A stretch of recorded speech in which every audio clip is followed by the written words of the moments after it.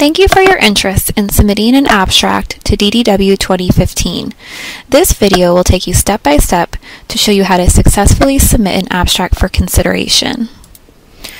To begin, enter the following URL, https://ddw2015.abstractcentral.com. You'll then enter your user ID and password. If you've forgotten your password, click on the Forgot Your Password link. You will also need to ensure that your pop-up blocker is disabled. If you are new to the site and this is your first time, click on the Create an Account to begin. If at any point you require technical assistance, you may click on the Help button in the upper right-hand corner. Again, if this is your first time visiting the submission site, you will need to create a new account. If you are returning to the site, you will need to update your information for DDW 2015. This includes your full financial disclosures. If this is your first time in the system, you will also need to create a profile. To begin your submission, click on the Submission tab in the top header. Click on the Create New Submission link on the left-hand side. If you would like to return to a submitted draft or a draft abstract, click on the View Submissions link. Then select the submission type. The submission rules are defined by society and then type. A confirmation box will appear. Continue with your submission selection or choose another type. Then enter the text for your abstract starting with the title and body. Do not include the author names or institutions within the title or body.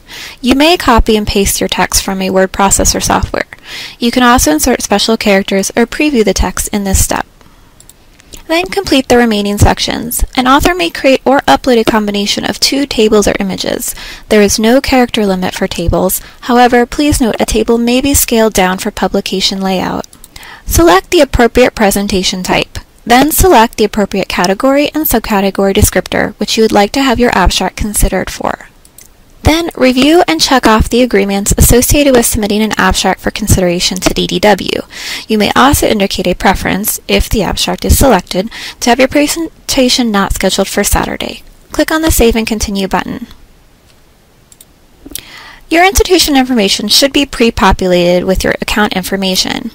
You, however, will need to enter the information for all of your co-authors. To add a new author, click on the Add Author button.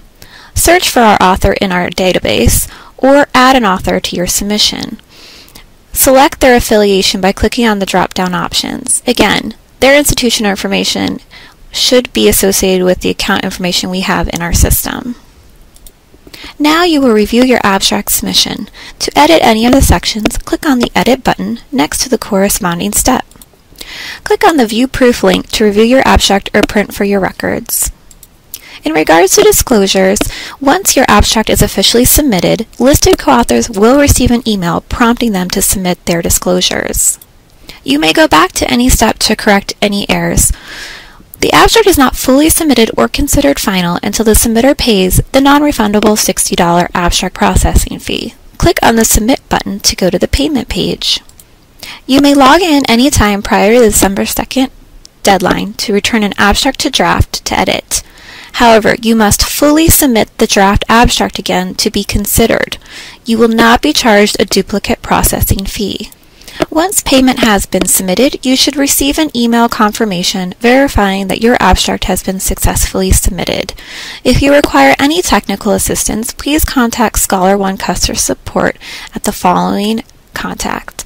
If you have any DDW program questions, please email us at ddwprogram@gastro.org. Thank you for your interest in DDW 2015.